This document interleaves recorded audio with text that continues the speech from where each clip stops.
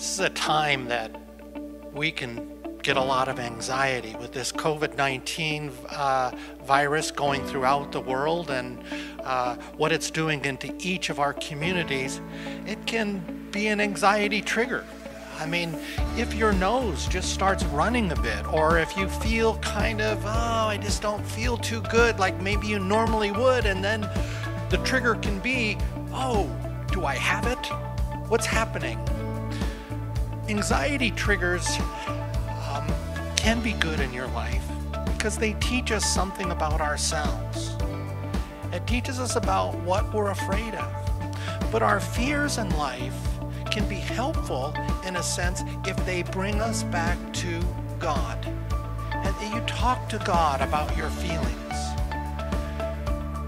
One of the things that's very important about you and about how you were made is your feelings.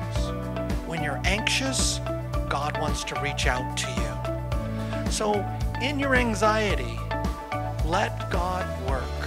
Let Him make a difference, knowing that He says, I will never leave you nor forsake you. He promises to be in your life always. If this video has been helpful for you, please share it or press a like.